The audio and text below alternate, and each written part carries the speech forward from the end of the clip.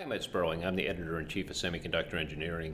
I'm over at Synopsys with Namit Gupta, who's going to talk today about what happens with power at the most advanced nodes and how it's getting just so much more complex. Namit, as we add more functionality into designs, just because there's certainly more real estate at the most advanced nodes, what happens? How do we deal with this? There's certainly a lot more complexity that's going on, a lot more of the design techniques that need to be used. So what is happening is low power design techniques are exponentially growing, and it is becoming a necessity for all the top semiconductors for the devices around us.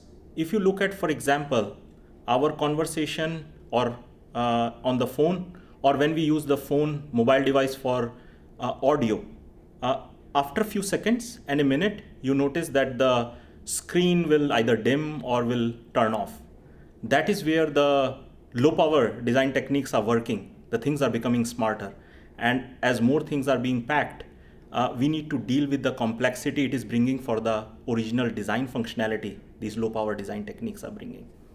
So you've got a combination of both increased dynamic power, you've got certainly more leakage, you've got multiple functions going on at the same time. If they all run at the same time, you basically deplete your battery. You have it's too hot to hold in your hand, and it also overheats the entire device, right? That is correct. So in the traditional approaches, designers were only worried about the design functionality, but as you accurately mentioned, the battery and the performance of the device is becoming important. The technology node is advancing, which means that more and more functionality is being packed. They are overlapping with each other. Why don't you draw some of this out for us? Sure. What are we looking at here?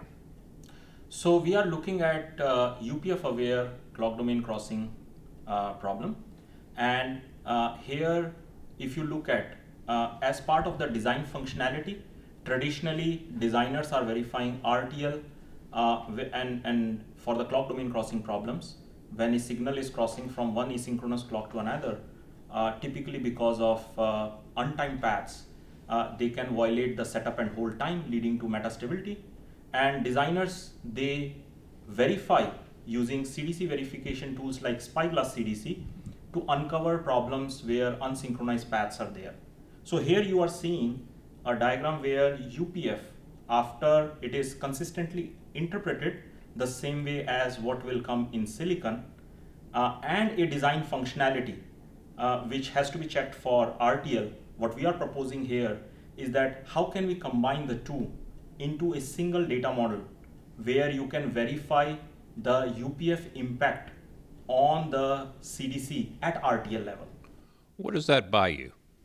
So that basically uncovers the bugs which can be caused because of insertion of low power devices like isolation, retention, level shifter in silicon and netlist, which were not present at RTL, where you are doing the traditional CDC verification. You catch those bugs which are escaping. And you've got so much complexity going into these devices because you've got parts of this are on, parts of it are off, parts of it are coming on, some things need to be running in the background. That's where you start having all these different clock domain crossings happening, right? That is correct. And all that happens in the netlist level. How can you mimic consistently with the implementation at the RTL level? That is the key. So what sort of problems can you run into here? Design community and design need, they do not want just CDC or clock domain crossing problem to be checked with UPF. Since these low power design techniques are now part of the design, the whole static verification, the verification has to be UPF aware, which means that lint checking, reset domain crossing, clock domain crossing, everything has to be UPF aware. So what we are proposing here is that robust combination of UPF data model, RTL data model to be checked at the RTL level with a combined instrumented design. If you get this wrong, it doesn't necessarily show up right away either, right? Because you can have conflicts that potentially are a series of things that come out later on. This is an excellent question, Ed. And the consistency of this investment or this new methodology is unique and accuracy. Let me explain with an example. What does this example show? So actually here I have drawn a case to explain the question, the important question you are asking, that what if that this prediction at RTL level is incorrect, right? So here there is a bunch of flops which are where one of the path is connected across the module boundary, and there are low power design techniques where module boundaries, different power domains are specified, and a person is trying to write a multiple isolation strategies to pick one of the enable signal from the unconnected flops. Now when I check for the static verification or clock domain verification at RTL, I will not see these paths. These paths will get connected at the netlist, and only one path will be picked for this particular isolation strategy. So that path, let's say a tool which is not consistent with the interpretation of implementation, which is the question you asked, picks up the bottommost path, the bottommost flop to be connected with the AND gate right here. This path is going from clock 1 to clock 1, no CDC issue, right? So there will be no violation, the design will be signed off without any issue. But what if in the silicon, the path is from clock 3 to clock 1? This is a CDC issue going across asynchronous clocks. And even after adopting a new tool, new methodology, even after adopting a unique way to find this problem, you have missed the bug, right?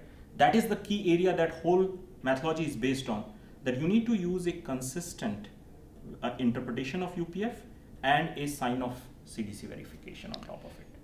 Would you have seen this at older nodes? Would this have been obvious because there's just less going on and less functionality? Or is this something that's been there for a long time and we haven't had to pay attention to it as much? So earlier what was happening was that there was a less of a design functionality and very less use of low power design techniques. As the technology nodes are advancing, the more and more functionality is packed into the single device. And mobile phones and many other self-driving cars are the great examples where there are multiple functionalities possible in the same device itself. And that is causing an overlap between the low power design techniques and the packed functionality on a small real estate of the chip. And this has an effect on a lot more than just the power domains. It has an effect on things like aging, on reliability over time, which is very important in things like automotive and any functional safety type of markets, right? Absolutely.